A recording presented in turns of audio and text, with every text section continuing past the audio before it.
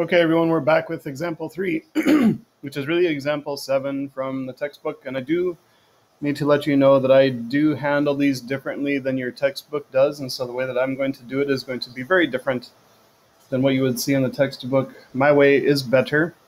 And in fact, the textbook actually does it this way later on. So let's take a look at what we've got here in terms of the example first and talk through that. We've got a woman named Jill Bell who has $90,000 to invest. She has chosen one relatively safe investment fund that has an annual yield of 10% and another riskier one that has a 15% annual yield. How much should she invest if she would like to earn $10,000 in 1 year from her investments?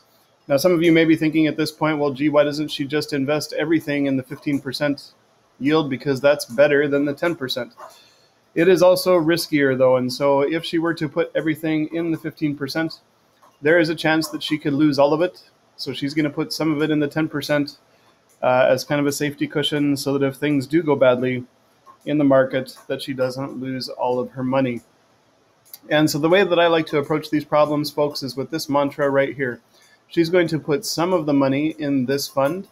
She's going to put some of the money in that fund, and that together is going to be all of the money that she invested. So my saying is some of the money plus some of the money equals all the money. Now that's a very simple and easy way to approach these problems. There are two things that we need to keep in mind here. She is going to be investing money, and she is also going to be getting money back. So we're actually going to have two equations here. One equation that is representing what she invested, and another equation representing what she is getting in return. And so the equation that she invests, what we're going to look at is we don't know how much she's putting in the first investment. We don't know how much she's putting in the second investment. So we're just going to represent those with variables. Some money is going to go into the X account. Some money is going to go into the Y account. And altogether, she is investing $90,000. So in terms of her return, one of these accounts is going to give her a 10% return. The other one is going to give her a 15% return. And so this is going to be a 10%. So as a decimal, 0.10 is how much she's going to get back out of the X fund. 15%, so 0.15 is how much she's going to get back out of the Y fund. And altogether, she wants to get $10,000 back. Now, for me personally, folks, this is a bit premature in the course for us to be doing these sort of problems.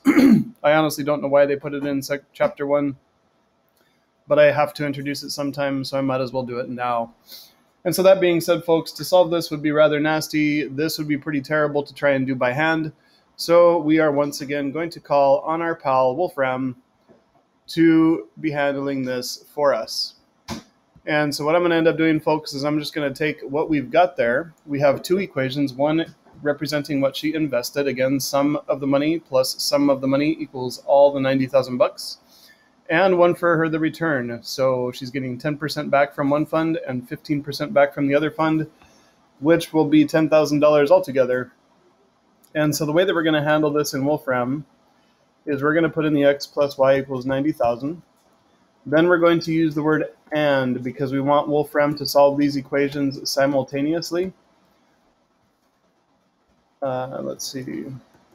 So I just put in Wolfram exactly what I have here, X plus Y equals 90,000. Then the word and then this other equation right here, we're going to hit it, and we will see what Wolfram tells us. Wolfram is going to say X is 70,000 and Y is 20,000. And again, in this course, folks, everything means something. So X is equal to 20,000. My bad, that's 70,000.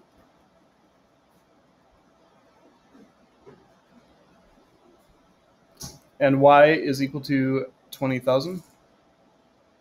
You'll notice that these two together, 70,000 plus 20,000, makes 90,000, which is how much she invested in total. And what we've got for X was our 10% fund, and Y was our 15% fund. So what we can say is she should invest 70,000 in the 10% fund and 20,000 in the 15% fund. Now, if this type of problem seems like a bit of a heavy lift at this point, folks, don't worry too much. We're actually not going to do many like this for quite some time, but it does come up in chapter 1 here, so I thought I would just go ahead and swing it out there. We will be doing quite a lot of these later, but I do hope that I have a means of making them somewhat easy for you. And so again, for Jill to get $10,000 back on her investments, $70,000 needs to go into the 10% fund and $20,000 into the 15% fund.